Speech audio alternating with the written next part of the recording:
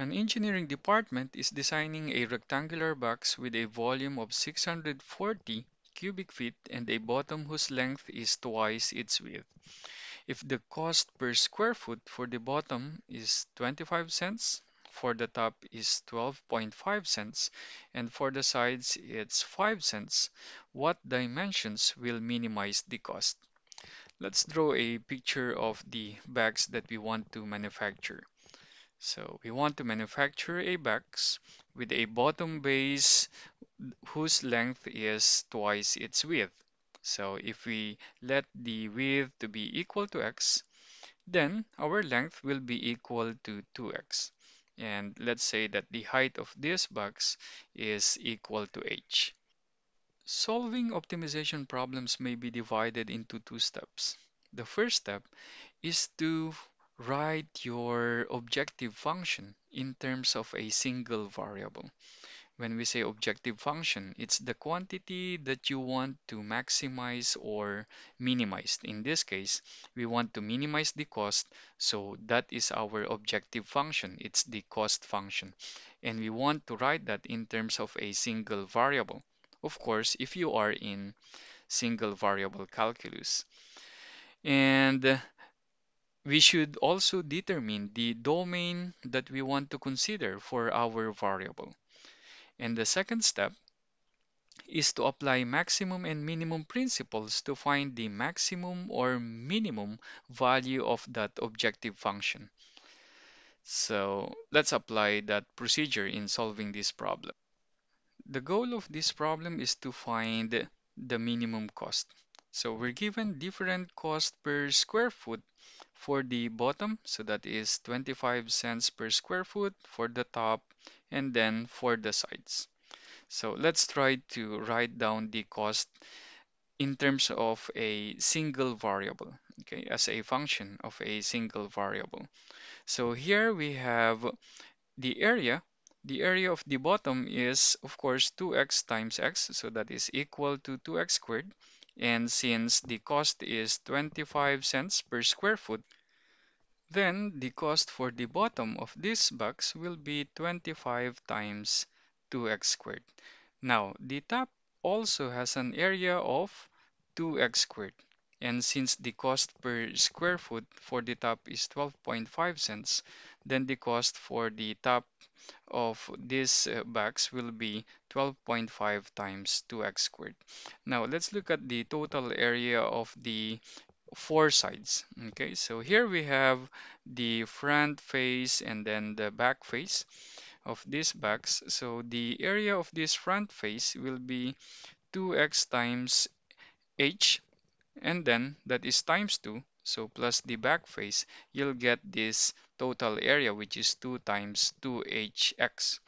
Now, this right face and left face have the same area, and the area is h times x. So times 2 will get 2 times h times x. And since the cost per square foot for the sides is 5 cents, then the cost for the four sides is 5 times this expression. Now let's simplify this a little bit. So we'll get here 50x squared, and then this one is equal to 25x squared, and this is 5 times 6hx, so that is equal to 30hx. So we combine these two, we'll get 75x squared plus 30hx.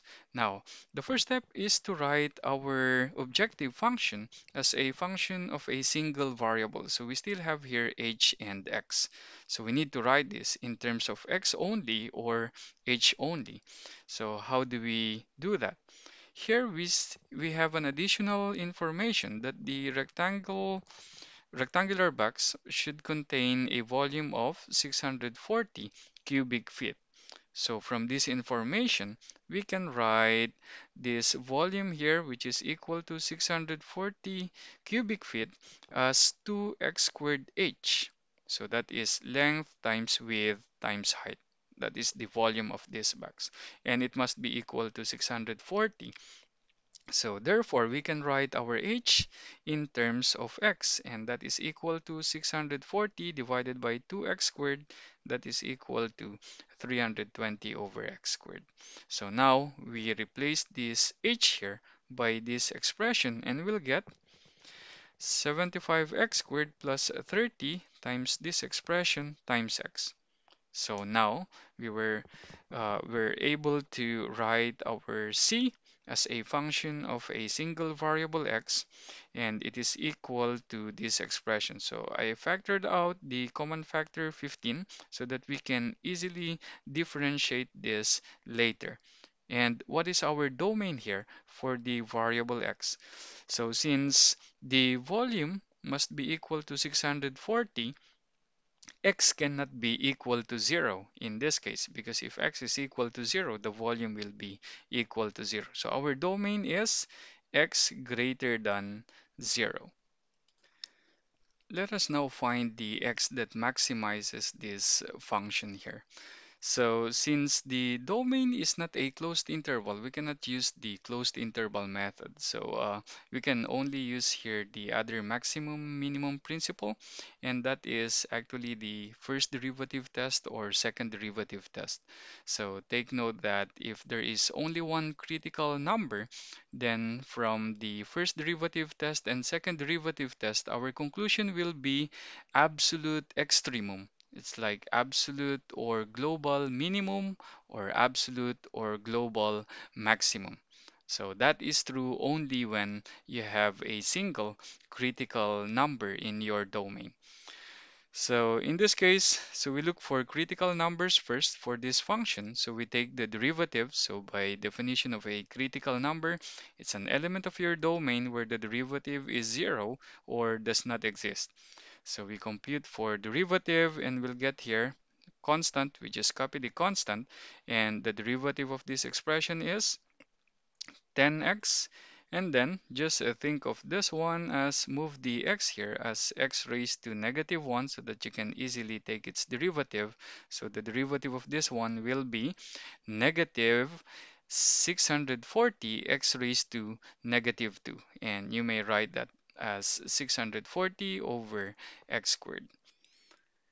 Now, C prime doesn't exist only when x is equal to 0, but x equals 0 is not part of our domain, so therefore that can't be a critical number of C. So to find the critical numbers, we just equate C prime of x to 0, and this is equal to 0 when this factor is equal to 0, then that means this 10x is equal to 640 over x squared. So we have here 10x equal to 640 over x squared.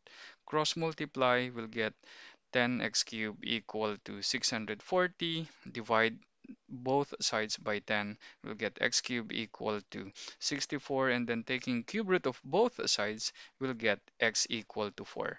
And this is the only critical number of C. So therefore, if we're going to apply first derivative test or second derivative test, our conclusion will be not only a local minimum or a local maximum, but it will be a global or absolute maximum or global or absolute minimum. Now, how do we determine whether this critical number will give us absolute max or absolute mean? So we look for the second derivative. So the second derivative of this one, so taking the derivative again, so we'll get here 15, just copy the constant, and the derivative of this factor is 10 and then plus 1280 over x cubed. So it is clear that for any x greater than 0, our second derivative is always greater than 0. So that means by second derivative test, since c prime of 4 is equal to 0 and c double prime of 4 is greater than 0, by second derivative test, you have a local minimum at x equals 4. But since 4 is the only critical number of c, we are sure that this c of 4 is the absolute minimum. So therefore, c of 4 is the minimum cost. So our answer to this problem, since we're looking for the dimensions that minimizes the cost, so the dimensions that minimize the cost are our length, which is equal to 2x, so that is equal to 2 times 4, so 8 feet, and then our width, which is actually x, that is equal to 4 feet, and our height, which is 320 over x squared, is equal to 20 feet. If you're looking for the minimum cost, then you just plug in this x value into your function to get the minimum cost. I hope you enjoyed this video. Please don't forget to like, share, and subscribe to help me grow this channel. Thanks for watching, and I'll see you next time. Bye bye.